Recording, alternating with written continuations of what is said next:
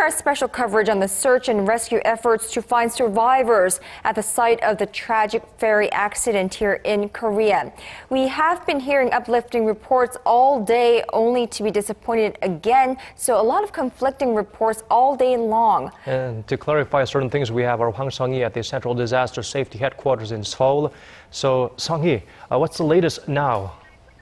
Conflicting reports indeed, guys. The Central Disaster Safety Headquarters has officially apologized for the confusion it has caused through what it called its inaccurate choice of words. Earlier, it had announced that a group of divers had successfully entered the cafeteria of the capsized vessel, fueling hopes for the search for survivors.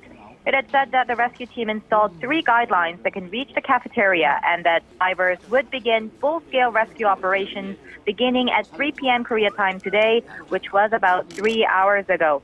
With the Coast Guard hesitating to use the word success on describing their entry, that report was proven false hours later by the Coast Guard.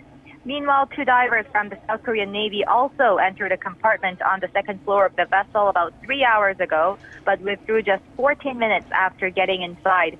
The second floor is where cargo is stored, and the Coast Guard said that the route was blocked by the cargo. Guys? Right, Sung-hee, it's been more than 2 days, 8 hours now, since the Seoul ferry capsized, and additional bodies are being recovered at the site, but no news of any more survivors.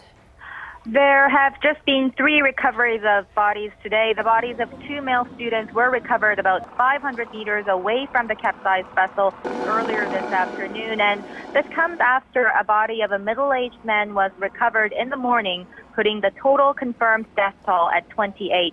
12 bodies have been confirmed as being high school students, 2 teachers, 3 crew members, and a passenger. 10 bodies have yet to be identified, but 7 are believed to be high school students. 268 people still remain missing, and unfortunately, the number of survivors remains unchanged. Guys? We will look forward to some changes in the numbers soon. Thank you for that update, Sung-hee. That was our Hwang Sung-hee reporting from the Central Disaster Safety Headquarters in Seoul.